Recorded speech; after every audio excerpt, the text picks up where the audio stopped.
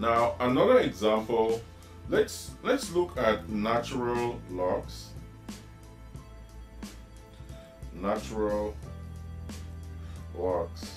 You will come across this in physics later on when we will be talking about decay or the motion of particles in resistive mediums.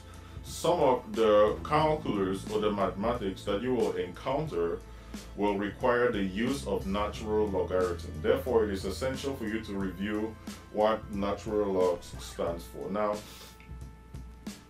we know that the number e is 3.14.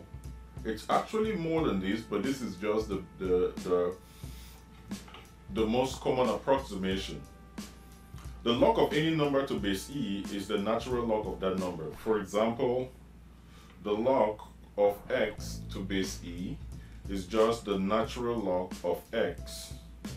So when you see the expression ln is used to signify natural logarithms. Remember, ln is used to signify natural logarithms. So for example, the natural log of x to base e, if that is equal to y, then this means that x is equal to e raised to the power y. That is just the definition that we gave above. That means that x is equal to e raised to the power y.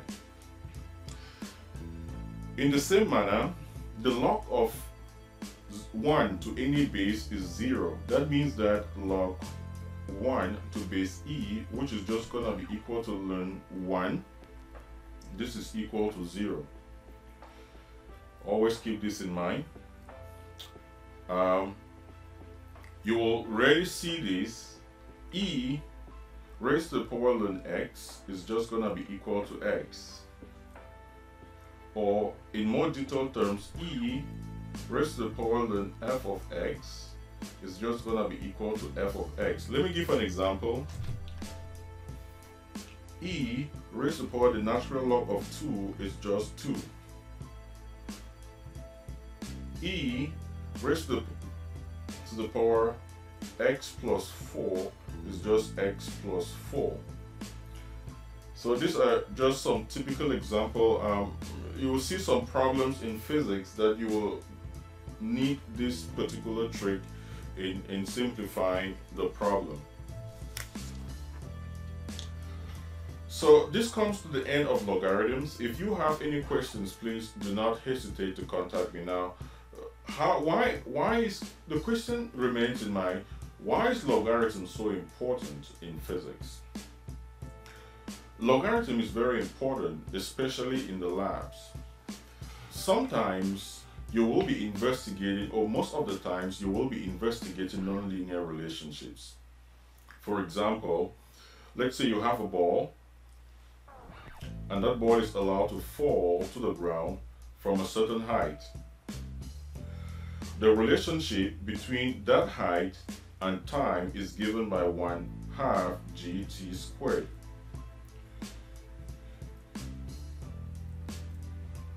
If you draw this graph, it's going to be a curve.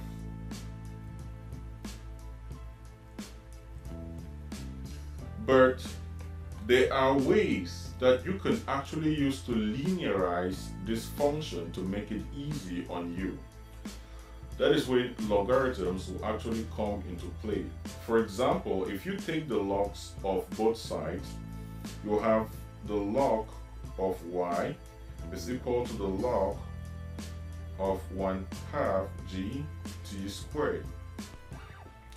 This is the same as the log of 1/2 g plus the log of t squared, which means that the log y is equal to a constant, because this is a constant, plus 2 the natural log of t. In other words, you have linearized this equation. So if you now draw a graph of log y, against log t. It's going to be a straight line graph with the intercept, which is equal to our constant k. Now the slope of this graph will equal to 2. You see that it is way easier for you to analyze a straight line graph than to analyze a curve. It is way easier for you to analyze a straight line graph than to analyze a curve. Thank you so much for your time. If you have any questions, please do not hesitate to ask in the discussion forum below.